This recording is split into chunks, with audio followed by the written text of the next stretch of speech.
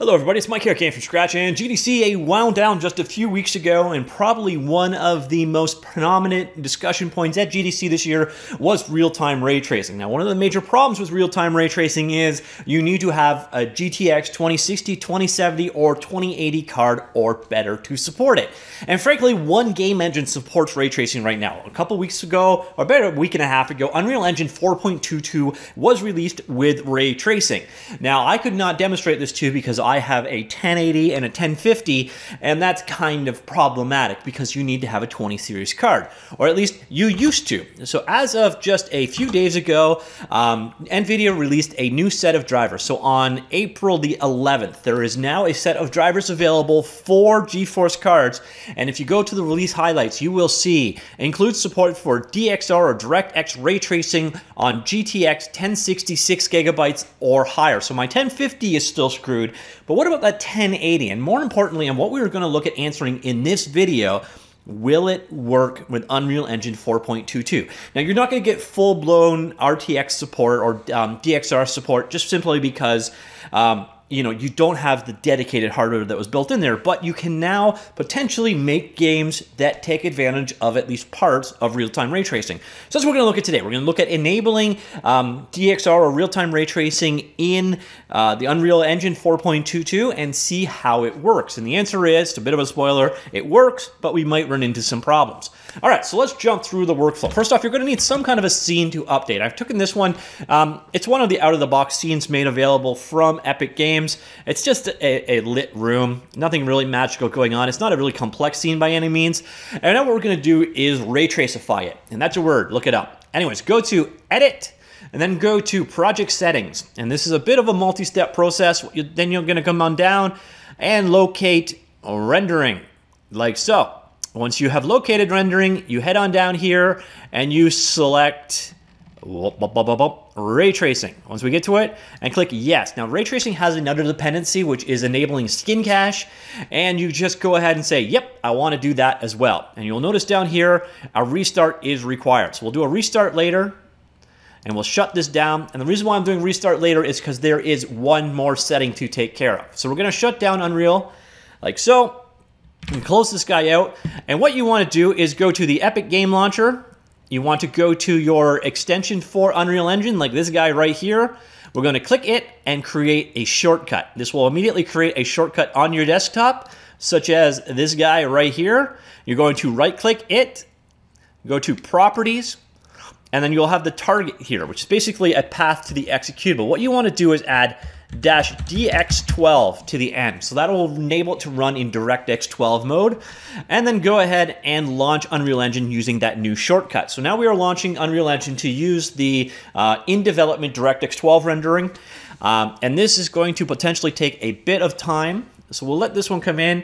We're going to go ahead and open. So this is the one I just converted over. We'll let this run. And now, here is something to be aware of. Depending on your scene, you may actually experience a driver crash at this point. I have experienced driver crashes over and over and over again with certain scenes, and it has worked just fine with other scenes. So do know this is not a flawless experience. There you go. So there you've experienced it. So the video driver crashed and was reset. Make sure they are up to date. So as I said, this is going to be a bit of a mixed bag. We'll go ahead and try and launch that guy again. Da-da-da. Bum. And I will actually go with the one that I've converted and I know runs for sure. That would also potentially save us. Exact same scene. So this one has real-time ray tracing already enabled, and hopefully we don't get a driver crash this time. Now, I have experienced it where the driver crashes, and I just click OK and run it again. It runs just fine. And then I've had other scenes where it blows up and breaks and spectacularly doesn't work. So your mileage may vary here. Oh, this is great. All right, let's close our setting, and let's try it one more time. It may require a reboot. So I'm going to pause it until we get success. Nope, no reboot required. This time it worked. So as I mentioned, and I'm glad that it actually experienced that way, your experience with this on 10 series cards running in Unreal Engine are going to be problematic. Like you saw, I experienced a couple of crashes of my video card on the way. Hopefully over time, as new drivers are brought out for the Nvidia cards, it will get better and better. Now, once again, it's 1060, 1070, and 1080 that are supported now, and I assume the 1650 RTX card. So now here we are. This is DXR mode, DX12 mode, running Unreal Engine, and you can now work with ray tracing. So how do you actually work with ray tracing? It's actually pretty simple, to be honest. So let's say Actually, I added one in the scene right here. There's a light somewhere around here. Yeah, let me just search for it. It's a point light, so let me just search for point.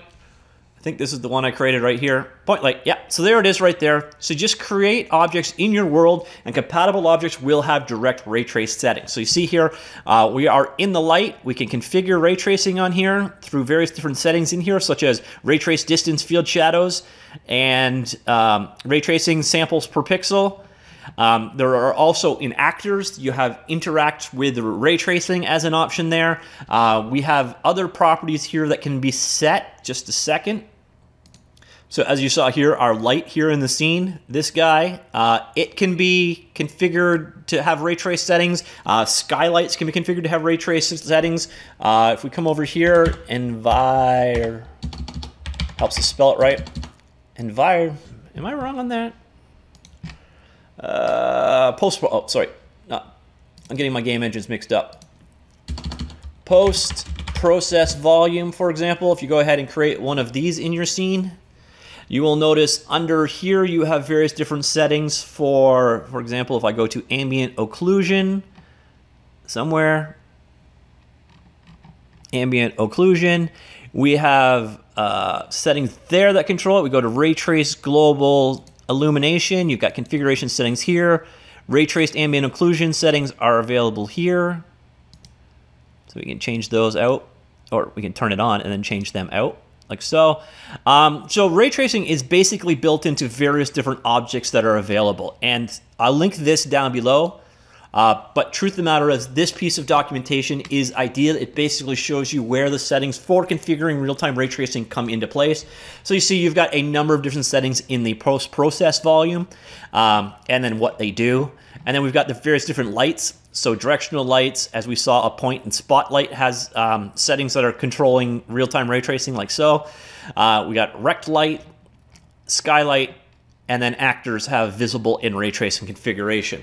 So as long as you're running in DXR mode, you turn ray tracing on, you turn skinning on, do the reboot, and you weather the storm of crashes that the driver is going to give you. So it wasn't Unreal Engine that was crashing, it was the GeForce driver that crashed. Eventually, the answer is ultimately yes, you can do ray tracing in Unreal Engine 4.22 using an older generation GeForce card. Now, do you want to? Well, I guess we'll find out.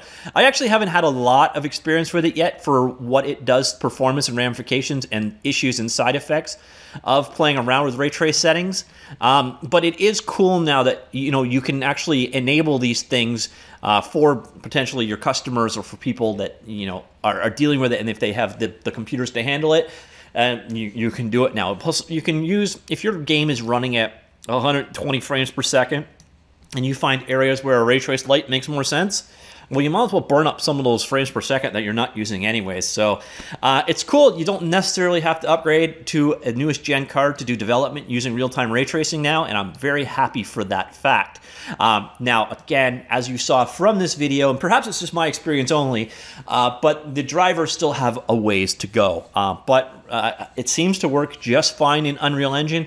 And I can't think of any other game engines out there right now that actually support real-time ray tracing to test with today.